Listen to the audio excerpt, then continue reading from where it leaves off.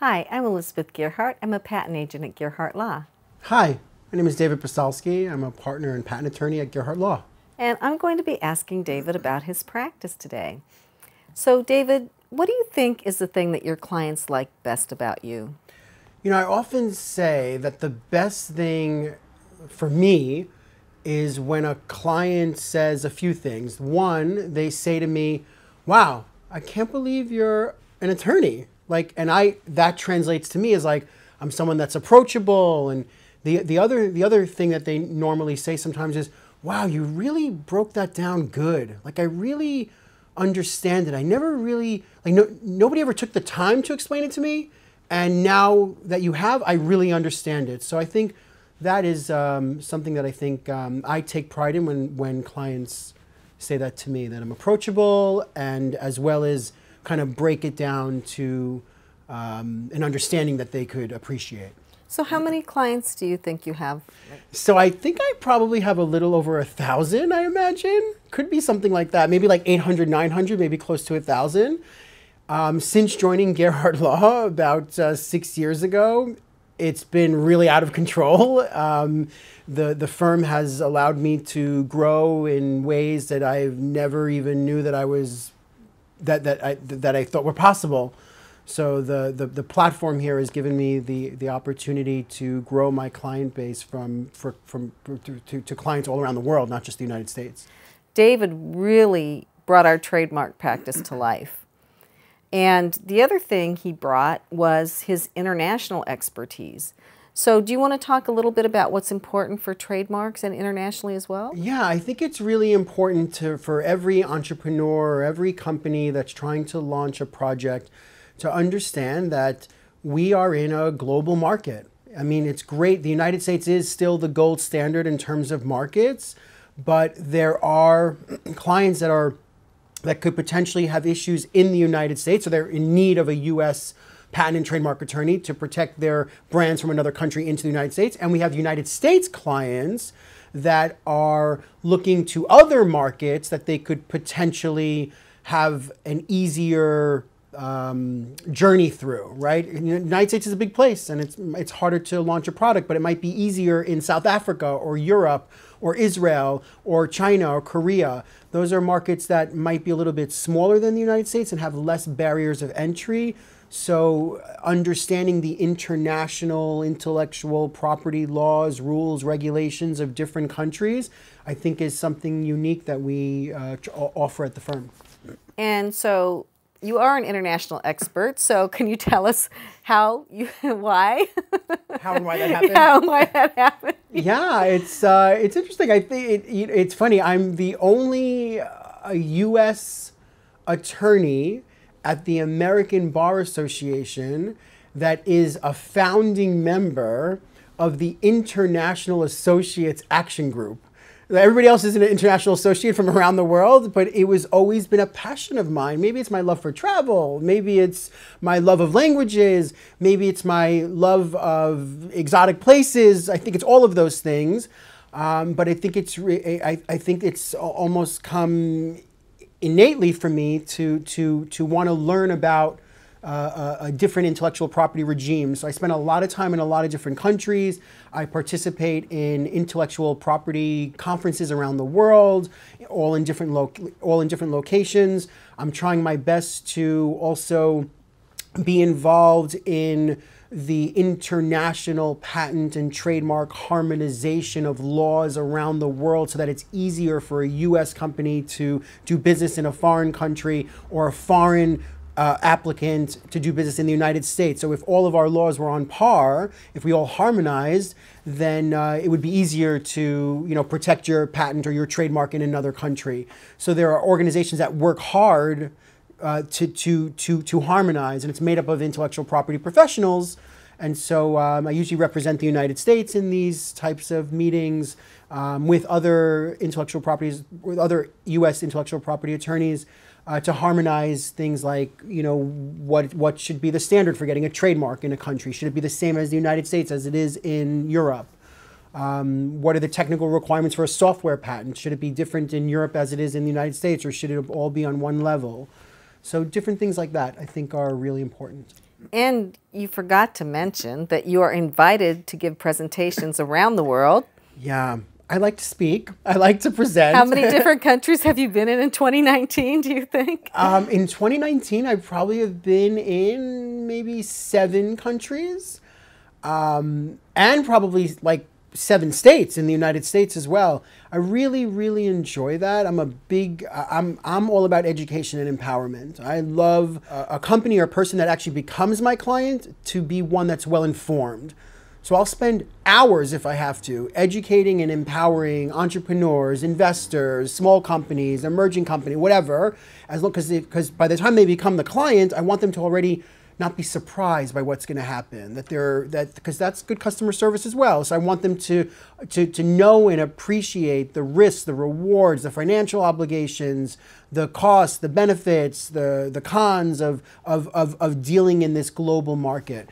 So yeah, education empowerment is a big thing. And so yeah, I do these things on panels and it's always fun to do that. And you get to see a little bit of the country as well that you're visiting. And if it wasn't for intellectual property, I don't think I would have gone to Australia or Taiwan or something like that. Yeah, so it's good to mix a little business and pleasure sometimes. So I'm going to ask you a hypothetical as a client. Yeah. So something somebody might want to ask you. So let's say I started this clothing line, Super Silly Costumes. Super Silly Costumes. And I did actually get a trademark in the U.S. on the name. But I have different designs that I have designed myself. Nobody else has them. I haven't done anything with that. But I'm getting requests for this from all over the world because, of course, I have it online on my website. So what should I do? Yeah, it's a really good question. And usually the question comes up when you're really being successful. It's probably something that you should have anticipated before and planned for. So I think we live in a territorial intellectual property system. Your protection is only in the country that you file in. So if you have a United States trademark or United States patent, that's your protection because we're territorial. If you are now shipping to another country or you are selling your product in a country, we'll take Europe as an example, then under these rules, under these territorial rules, you really don't have protection in Europe because you don't have the corresponding patent or trademark or design in that country. So the first thing you need to do is file in that country. However, there are treaties in the world that say there's only a certain limited time that you can actually file in a country with your patent and trademark. So we're not going to talk about patents now, but we'll talk about design and trademark. So under certain treaties, in trademark, it's called the Madrid Protocol. It says that in order for you to file in another country, you have to do so. You have to file your trademark. If you want to file your trademark from the United States into Europe, you have to do so within 6 months of your United States trademark. So does that mean when you apply for it or when it gets granted to you? So thank God there's that. So usually the law says within 6 months of your filing date. So in your situation, it sounds like you're in your hypothetical, you've already have a granted U.S. trademark. Yes. And thank God you do, because if you miss that 6-month date, doesn't mean you can't file in Europe. You will only be able to file in Europe now that you have the registration. So that same treaty says, well, if you have a registration in another country, you can confirm that registration by filing in Europe. I mean, so you can do that. You can end up getting a European trademark registration off of your U.S. trademark registration if you fail to have filed within the first 6 months. But there's a reason why you want to file within the first 6 months, is because if you filed within the first 6 months, then your filing date, it's all about the filing date, right? That's the day that the country will recognize your existence. So if you do within the first 6 months of your U.S. filing date, then your filing date in Europe is your filing date in the United States.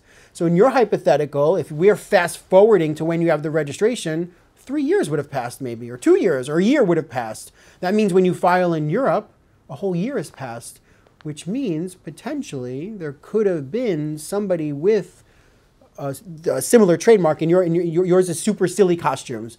There could be a Magnificent Silly Costumes, or there could be super silly clothing or something. There could be super Billy clothing or something.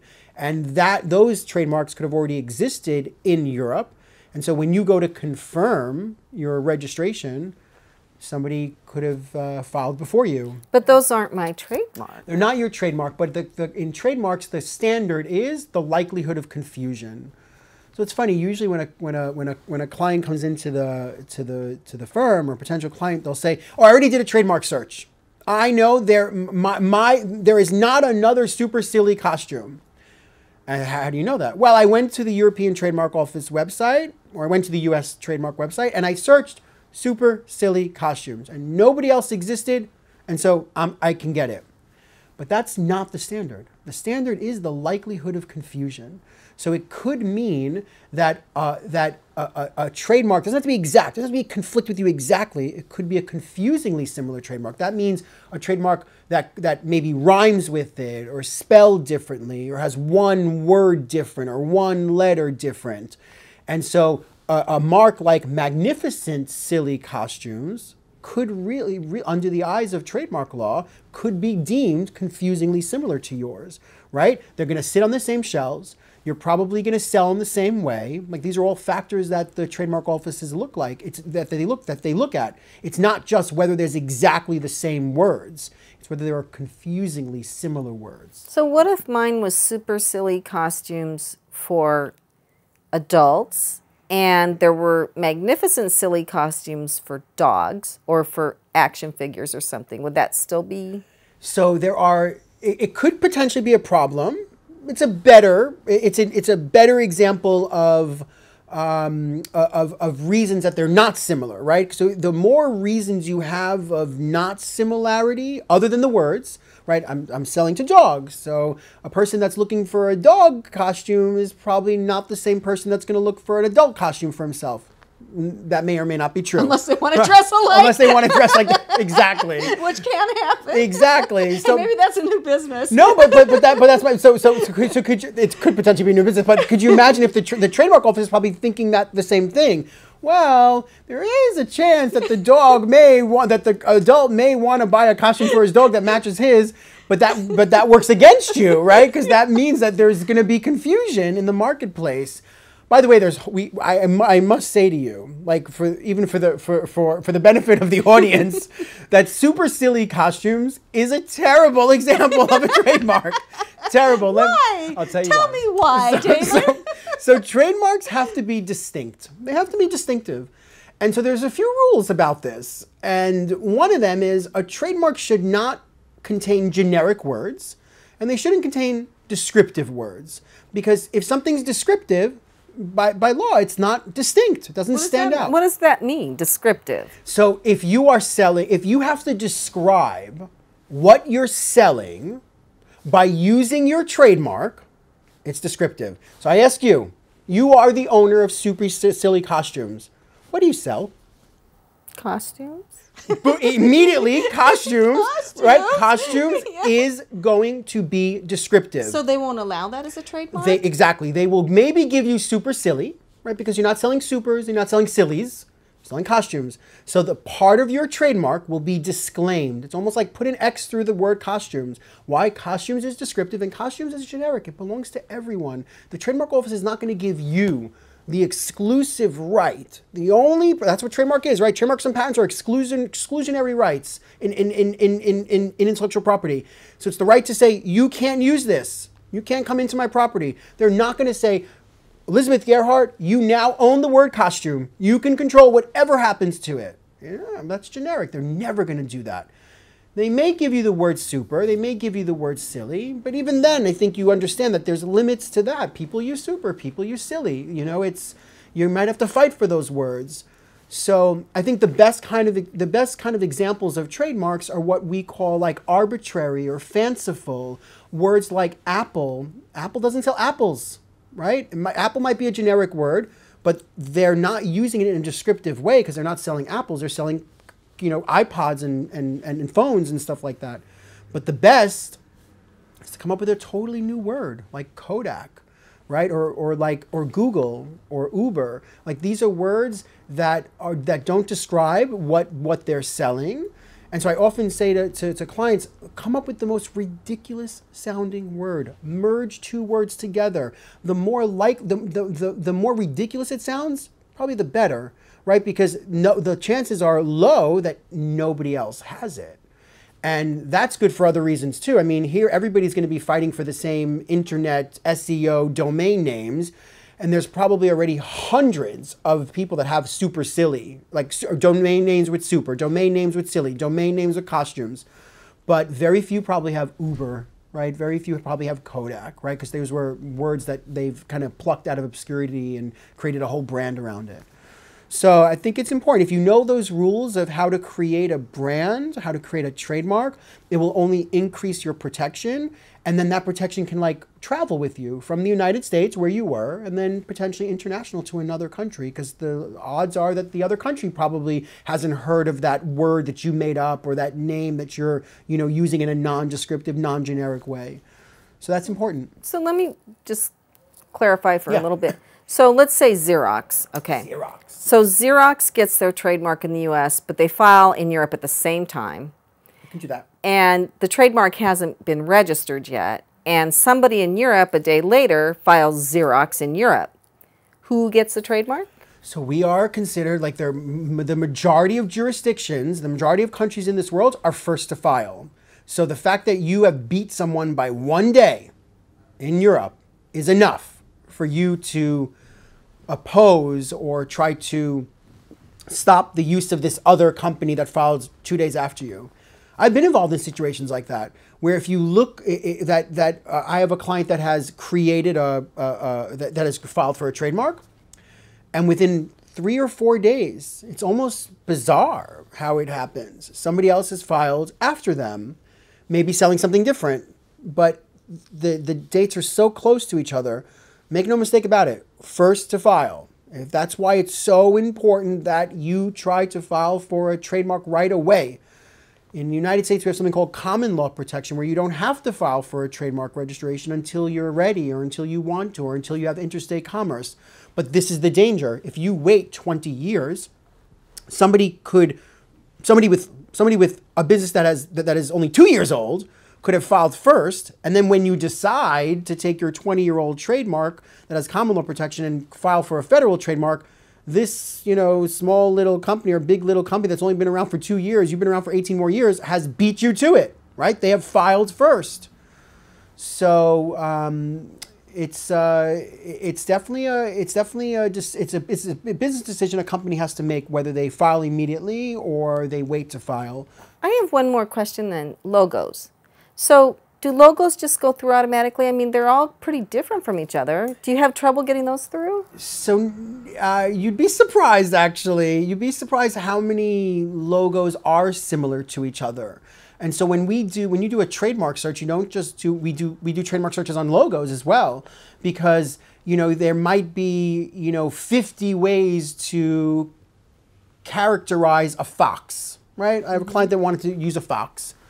And he came to us with the fox, and we did a logo of all the foxes that the trademark office has, because you can search. Like every single artistic design at the trademark office gets a 6-digit code, a design code.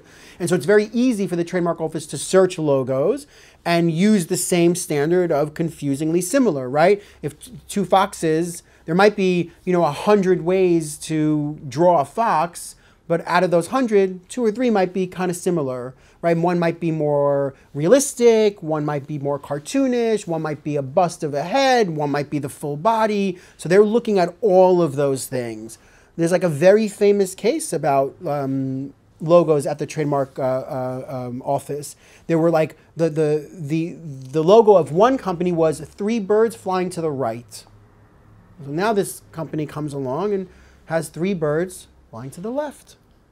And so the trademark office is like, no, those are way too similar, right? A reasonable, ordinary, prudent consumer, which is the standard, will get these confused. They will think that the company that has birds flying to the right is probably now just going in a different direction with birds flying to the left with another product, right?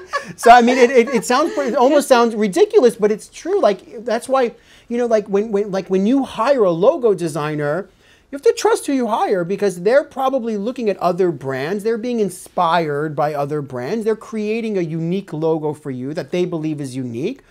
And then we go to file it and we realize, oh my God, there's like 5 or 6 other logos that look the exact same way. So is it the fault of the designer that you hired? The line between inspiration and infringement of a logo is really thin.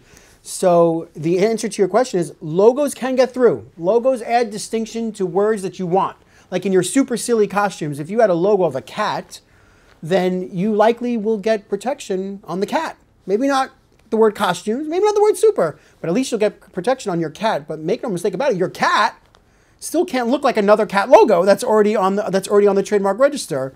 So logos have to be distinct as well. I definitely think they're easier to get through if you work with the right people. Yeah. So if I have a U.S. trademark, let's say I filed it and it's not the 6-month period yet, how many countries can I file it in? So unfortunately, there is no like international trademark application. We get that a lot in patents too. Like everyone's like, is there like a worldwide patent? Is there a worldwide trademark? Is there one filing that covers like 200 countries? No. It doesn't work like that. I mean, every single country has to be filed in. But I think it's a strategic decision. There's very few companies in the world, even the largest ones, that file their trademarks in all 200-something countries. They file in countries where they know they're going to have a market, where they know they're going to ship their products, where they know there might be infringement, where they know that they're potentially manufacturing their product or producing their product, right? Because that's where the potential for infringement may occur. It might kind of leak out or something like that. So I think the average, from our firm's perspective, I think the average amount of countries where a small to large company files in, or even an entrepreneur, is probably around 4 to 10 countries. Europe's a big one, China's a big one, Korea's a big one. Yeah, you'd have to file in every single individual country where you would want protection of that trademark. So how much does it cost? It depends. Our fees are always flat. Our fees are $600 to $650, depending on the country. It's flat. But the official fees range in prices. Something like Europe, which includes 20 or 38 member states, maybe I might have gotten the number wrong, but around, you get more states, you get more bang for your buck, probably have a filing fee of around $2,500, $3,000. A country like Canada is about $1,200. A country like Mexico is like $800. So almost like the cost is almost commensurate with the maturity of the jurisdiction. So the more obscure the country, the more expensive it's going to be. Like the Middle East countries, like Jordan and the United Arab Emirates, Iran, all these different, they have very unsophisticated intellectual property laws, which means you're kind of paying a premium to get in there. But the more sophisticated the country is, like Korea, Japan, Canada, Mexico, you're probably looking at around $800 to, let's say, $3,000 per country. Plus $600. Plus our fee of $600 or $650. Yes. Right. So how much does it cost to get a U.S. trademark typically? A U.S. trademark, if you're already using your mark, it will take about a year to get. We've gotten them in like 7 months, but really the average is a year, and will probably cost you, with our fees and official fees, around $2,500, maybe $2,000, $2,500. If all goes well, it can cost as low as $1,800. But it really depends on the search and what they're going to find, which is why we do the search, to anticipate what the potential for the future costs might be. So I always say to people, if you're going to spend at least $2,500 in the United States, figure you'll probably spend at least that much in another country. Like this, if you want to budget yourself, you want to file in 10 countries, figure you're probably going to spend about $20,000, right? If you want to say it's like $2,000, $2,500 per country. So yeah, it's a big decision. Trademarks is, I think, whether you're going to have a patent or not, you're always going to have a brand, right? I mean, at the end of the day, it's a really important part of the journey. Not everyone qualifies for a patent. Not everybody can get a patent. Not everybody can afford a patent. And if that's the case, you best be looking into trademarks, because that will be your only form of intellectual property. Right. So if you don't have any other way to protect what you have, your brand is everything. Everything. So you have to really have a strong brand. Agreed. Yep. So what comes first? The trademark or the branding agency that helps you decide what your name's going to be? Yeah, that's a it's really... kind of a circle, right? It is. I have definitely been involved in situations with large clients that have spent hundreds of thousands of dollars to name a grape, right? To name a new grape for a wine. Clearly, people don't have that kind of money. And so, you know, creating a brand and creating a trademark and a logo is something you can do yourself. You probably will need a brand agency later to maybe enforce your trademark and police it and enforce it and make sure that your, you know, marketing is in line with your company mission and stuff like that. But the initial concept of your trademark, of your logo, of your colors, I think it should be done by the founders or the entrepreneurs or the inventors or the people that are working on the people that are most closest to the project. I don't think you have to spend hundreds of thousands of dollars now to create a trademark that is worth protecting. I think that's something you can do on your own. I really believe that. So, but you really do have to do a search before you launch, yeah, or do anything, right? Yeah, it's a shame. Like it sucks to really deliver bad news to a client that comes in and says, I now want to file for my trademark. I have all this product. I branded it on my website. I got my swag. I got my shirts. I'm ready. And then we do the search. That's really hard news to break to a client to say, oh my God, like this is a really risky trademark. Somebody has something similar or even the same as you, and this, we may not even get this. You may not even have the protection that you thought you were going to get for, and now you've just went and spent like, you know, tens of thousands of dollars on marketing. Like, that's not good. Can they buy the trademark from the other person? Will they? Well, it depends on that. If that company's doing really well, then maybe, but there's another scenario where maybe they could ask that company for consent to use the trademark alongside of them, like they can both coexist. That may happen. I've definitely been involved in situations like that where my client must, that's the only, if they really want it, they must approach this other company and say, do you agree to coexist with us? You stay on your side of the world, we'll stay on our side of the world. You sell your products, we'll sell our products. And if there's any confusion in the marketplace, we'll deal with it then. We call those types of agreements coexistence agreements, and they're really an integral part of trademark examination and prosecution and enforcement. But that costs money, right? If it would be a search could maybe uncover those risks, and then you can make an informed decision as to whether in your journey you're going to need something like that. But to have to deal with that when you didn't know about it, that's not a good situation. Like, better to know about these things beforehand. Do the search. It's a few $100s. It's almost negligible not to do. And the same with the patent. It's almost negligible not to do intellectual property searches before you actually try to protect something. It can really set the stage for what type of risk and what type of costs you're going to be facing over the next few years. You know? Very good. So to summarize, you can get intellectual property protection around the world, but it's tricky, it's expensive, and you better have somebody who knows what they're doing. Agreed.